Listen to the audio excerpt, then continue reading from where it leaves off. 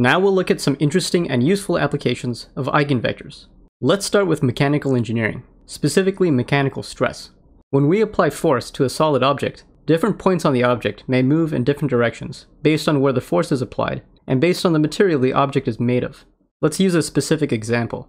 Imagine we have a cylinder made of some uniform material like metal or rubber. We grab the two ends of the cylinder and twist in opposite directions. We don't stretch or compress the cylinder along its length. We just leave the cylinder where it is and apply torsion. Now, if you draw grid lines across the cylinder, it becomes easier to visualize the deformation that occurs at any particular point along the cylinder's surface. If instead of just a point, I think about a short line segment lying on the surface, then as torsion is applied, this line segment might get stretched or compressed, or might even get rotated. You can clearly see here that in many places, you're going to get some rotation. The question we want to answer is this: where should I draw a short line segment so that it experiences no rotation? To solve this systematically, we use something called a Cauchy stress tensor, which is a tiny imaginary cube we place at a point of interest. In elementary physics, we usually just deal with point particles, but when working with real materials, when doing continuum mechanics, we need to take into account the thickness of our location of interest. So instead of a point, we use a tiny cube. As we apply torsion to the entire cylinder, each tiny cube of material will experience stress in many different directions, specifically 3 directions along each face of the cube. If we take into account some physical conservation laws, we can reduce all these variables into just 9 distinct forces, which are represented by these sigmas. We can arrange these sigmas into a 3x3 matrix, which we call the Cauchy stress tensor. If we want to know the stress this tiny cube experiences in a certain direction, we simply multiply this Cauchy stress tensor by a 3 vector that represents our direction vector. The output vector we get is actually something called a traction vector. Basically, this traction vector is going to tell you how your point in question is going to deform. Now, we haven't introduced tensors, and they're outside of the scope of this course. They're actually a generalization of matrices, but for our purposes, you can just think of the Cauchy stress tensor as a 3x3 matrix. Okay, so we want to find line segments along the surface of the cylinder that won't experience a rotation when we apply torsion. In other words, the line can get compressed or stretched, but it can't experience any shear forces. Well, this should sound familiar. We just need to find the eigenvectors of the Cauchy stress tensor. If we draw tiny squares on the cylinder, we can understand this visually. If we place square A, as shown here, the square is going to get rotated because of the shear forces. Square C, on the other hand, is oriented at roughly 45 degrees. Square C is going to get stretched along one direction and compressed along the other, but it's not going to get rotated. It won't experience any shear forces. There's a great video that shows this in action. I'll put a link in the description, but here's a screenshot. Imagine we have a stretchy, rubbery material, like one of those foam noodles you see at the pool. If you apply torsion to this foam noodle, the entire surface of the cylinder stretches, and it stretches pretty evenly. In this picture, we haven't twisted the cylinder at all. We've just drawn 2 squares like in the previous diagram.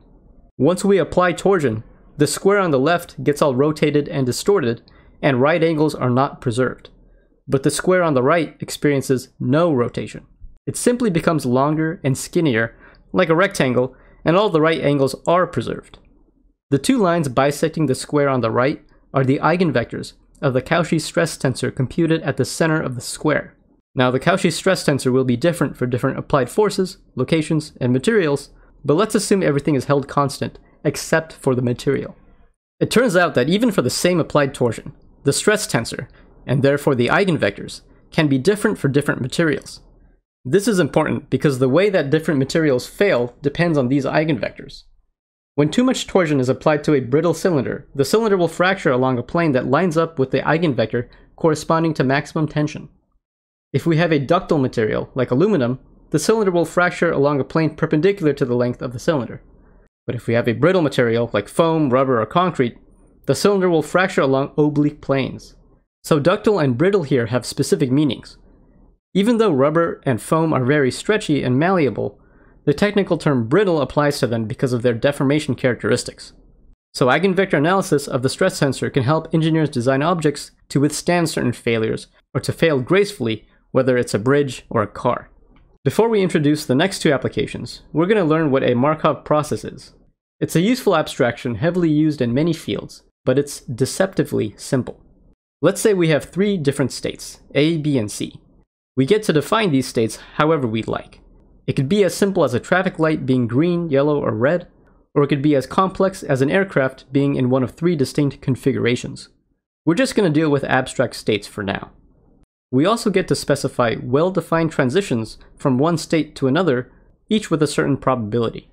We might be given these probabilities, or we might have to do some research and estimate them from data. The only requirement is that the sum of all the transition probabilities leaving a state must equal 100%. There might be a transition from a state back to itself, so this requirement isn't very restrictive. It's just saying the probabilities need to add up correctly. After all, you can either go to one of the other states, or you can stay in the same state. Those are your only options.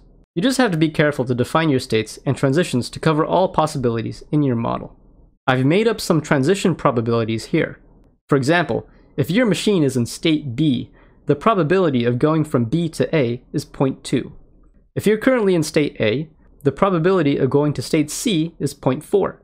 One very important point to note is that the transition probability is only the probability of going from one state to another state in the next moment. You get to define what that next moment means, but it needs to be well defined. It can't be ambiguous. If you have a green traffic light, it's not going to suddenly switch to red. It has to turn yellow first. This would mean the transition probability of green to red would be 0. It takes 2 moments or 2 steps to go from green to red. If I color code the transition probabilities leaving each state, you can easily verify that they add up to 100%. For example, if you're currently in state B, the probability of going to state A in the next step is 0.2. The probability of going to state C in the next step is 0.3, and the probability of staying in state B for the next step is 0.5. These are all the magenta numbers, and they add up to 1. Although the diagram here shows only the probabilities of going from one state to another in the next time step, you can just repeat the process to find the probability of going from one state to another in 2 or more time steps. You just have to enumerate and add up all the pathways. For example, I can get from B to C in 2 time steps by going from B to C in step 1, then staying in C for step 2. The probability of following this 2-step path would just be 0.3 times 0.2, which is 0.06. Alternatively, I can go from B to A in step 1 and A to C in step 2. See if you can find all the other paths. If you add up all these probabilities, you'll get the probability of going from B to C by any path in 2 steps. The procedure I just mentioned is correct, but you can see that it's really tedious. Imagine if we had 100 states instead of just 3. Thankfully, we can use linear algebra to make this extremely easy. First, we can represent the current state we are in with a state vector. We just have 3 states in our example, so we'll use a 3 vector. If we're currently in state B, then the second element of our state vector would be 1, and the other 2 elements would be 0. If in the next step we were in state A, then there would be a 1 in the first element and a 0 everywhere else. But this only happens if we are certain about what state we are in. If we know for sure that we're in state B right now, we'd have the vector you see here, but instead we might be making a prediction about the future, so nothing would be certain. We can instead place probabilities in each of the elements. Maybe several time steps from now, we might be very likely to be in state B, but it might not be absolutely certain. So we'd place some number close to 1, but not exactly 1, in the second element. There would be a non-zero chance of being in states A or C, so those elements would have small non-zero values. In order to denote which time step the state vector corresponds to, people often place the step index in parentheses like you see here for step 0. This isn't an exponent or a derivative, it's just a convenient notation for the time step index. Our second step is to define a stochastic matrix, which just contains the transition probabilities we have in our state diagram. The element in row I in column J corresponds to the transition probability from state J to state I. For example, the element in the third row, second column, is 0.3 because there's a 0.3 probability of transitioning from state B to state C.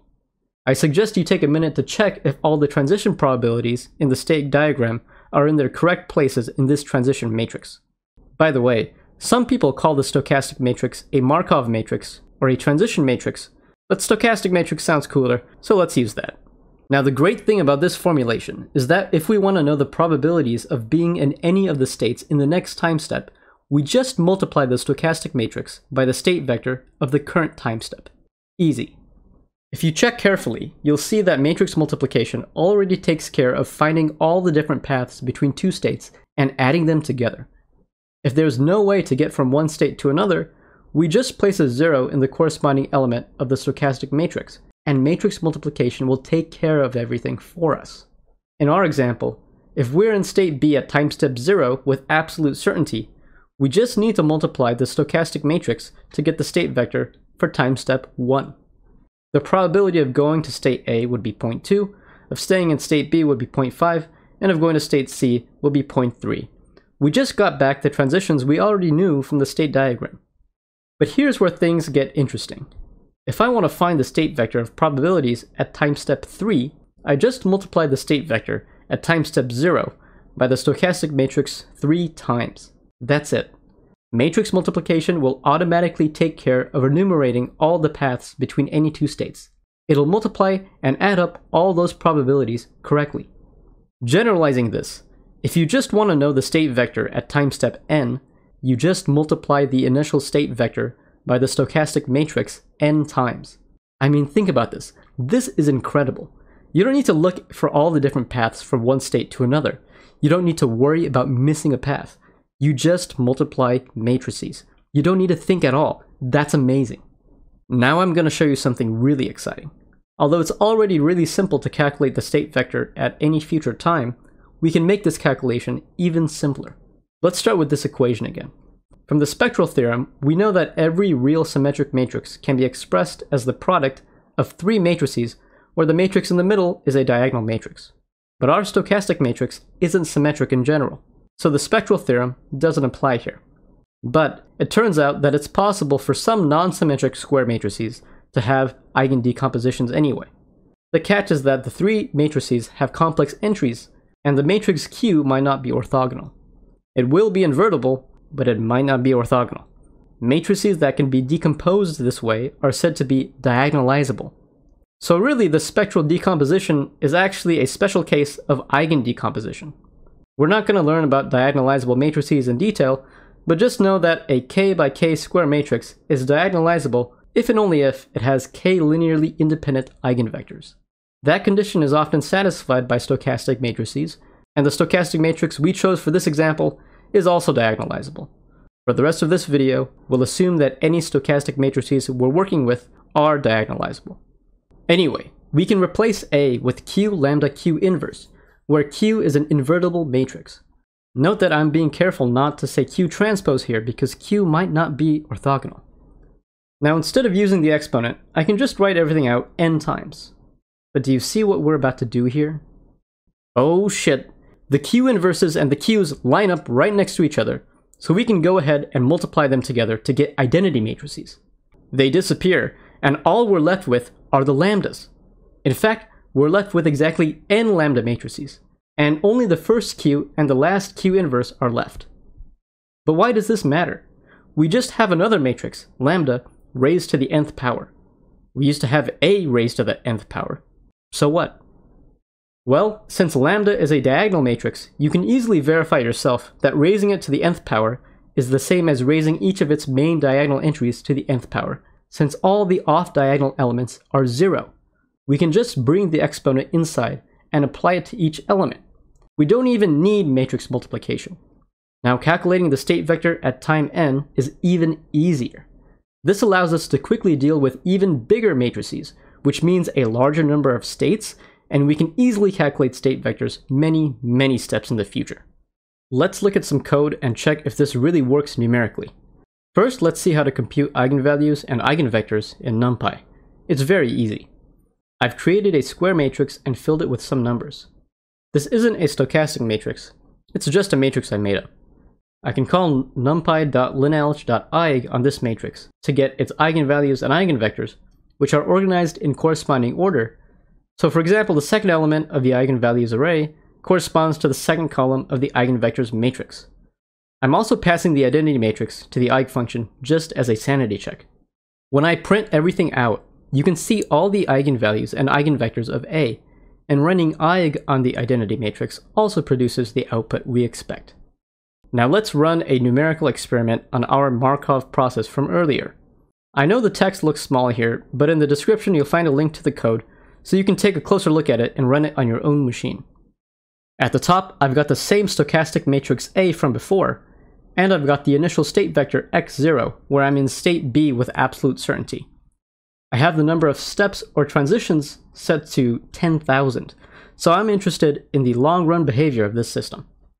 I want to calculate xn, which is the state vector at the nth time step, so 10,000 steps from now.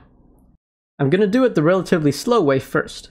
This is still pretty fast, since we only have a tiny 3x3 stochastic matrix, but if we knew nothing about eigendecomposition, this is how we'd do it.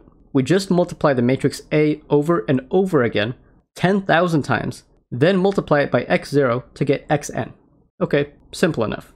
In the second half of this code, we're computing the same final state vector xn using the eigendecomposition trick instead. We get the diagonal matrix from the eigendecomposition, and then the last for loop here, we just raise each element along the main diagonal to the nth power. We put the stochastic matrix back together and multiply by x0 to get our xn. We should get the same answer. Printing everything out, we have x0, and just as an example, we printed out x1 here as well, which would be the state vector at the second time step. Then we print out the final state vector xn obtained just by multiplying the stochastic matrix over and over again. After that, we print out the final stochastic matrix, which is just the matrix we get after multiplying the stochastic matrix with itself 10,000 times. Note that for each row, all the values are the same. There's something profound going on here that has to do with the steady-state behavior of a Markov process. I won't go into any more detail about this here, but I encourage you to investigate why we see this structure in the matrix. Finally, on the last line, we've printed out xn again, this time computed using the eigendecomposition trick. Note that even with all the digits we've printed, the two xn's are exactly the same. Now we can apply Markov processes to some interesting applications. They show up in finance all the time, for example in predicting stock movements. I found an interesting blog post where the author builds a simple model for trading Apple stock based on Markov processes. The graph here shows Apple stock over a couple of years, and the time is color-coded into different regions based on how quickly or slowly the stock is rising or falling. For example, the times where the stock price is rapidly falling is in dark red, and the times where the stock is rapidly rising is in dark green. The lighter shades of green indicate more neutral or slightly positive stock movements. By splitting up time into 7 mutually exclusive but comprehensive regimes, we can convert this continuous problem into a discrete problem with 7 possible states. Just by looking at the data for each day and estimating the transition probabilities by counting up the actual number of times the stock went from one regime to another, we get the stochastic matrix shown here. We can learn a lot just by looking at this matrix.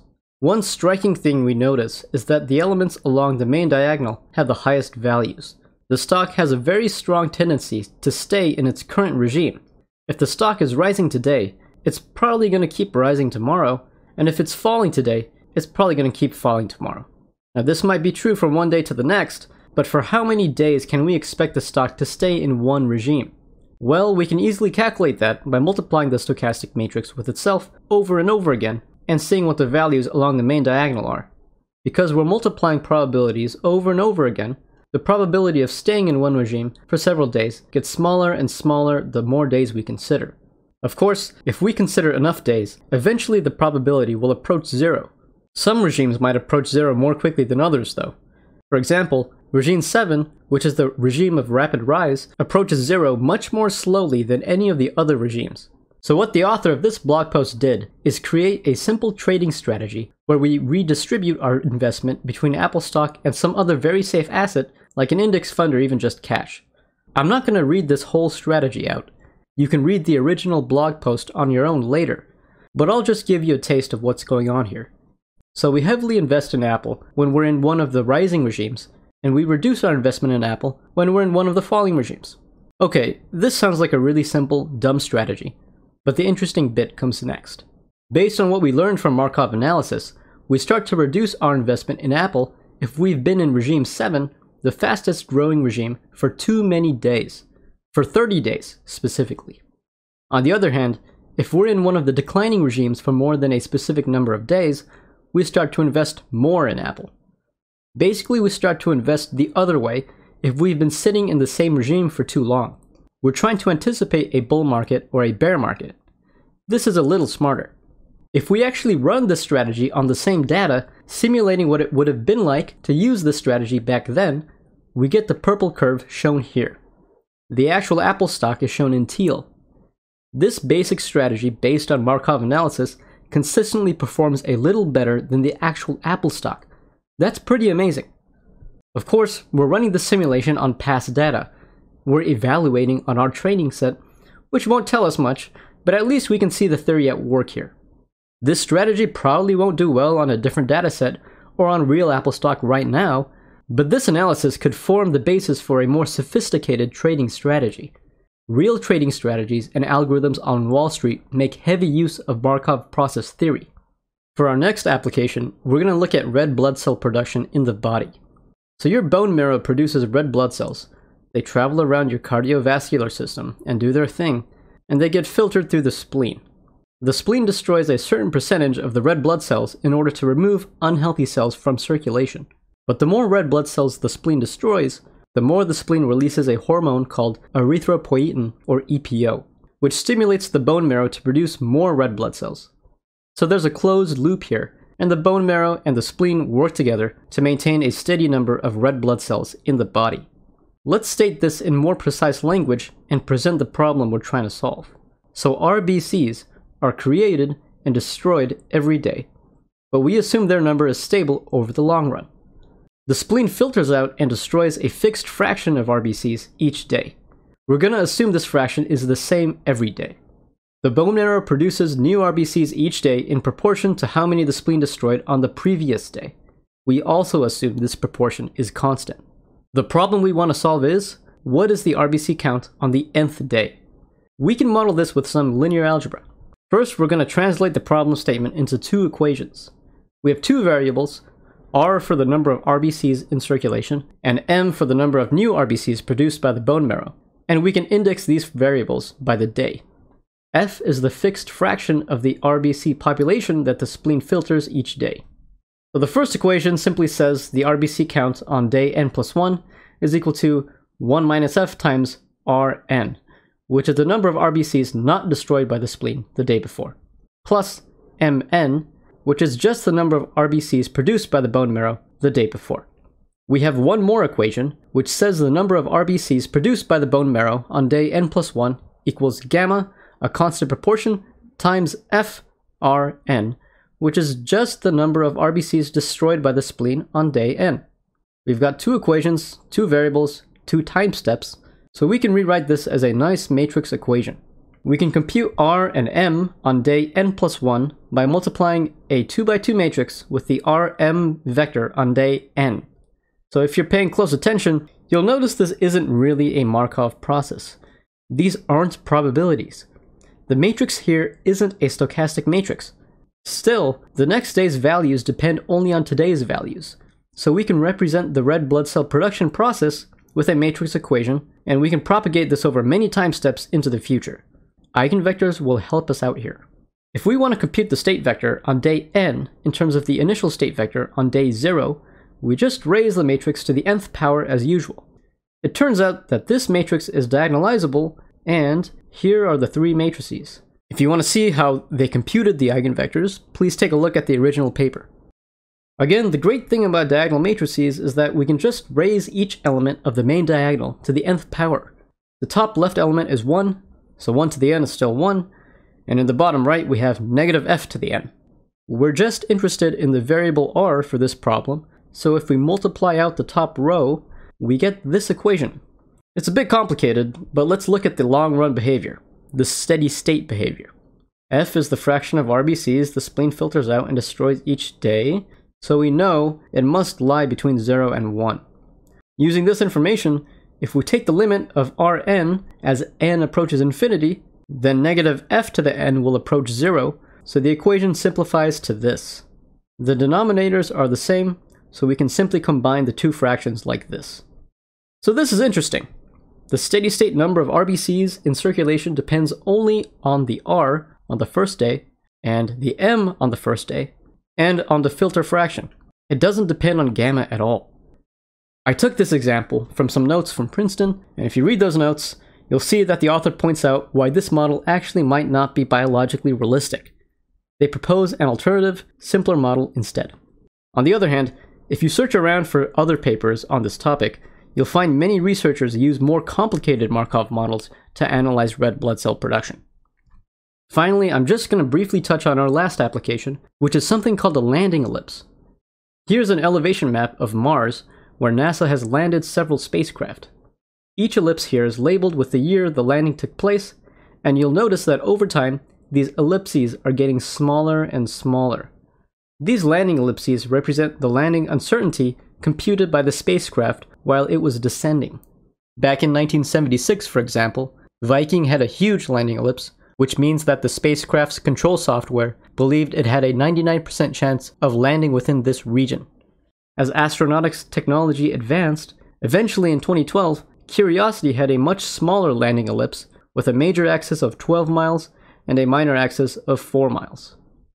There's a whole bunch of math and physics and software that goes into actually computing these landing ellipses in real time. Here's a nice graphic from NASA about the Mars 2020 rover.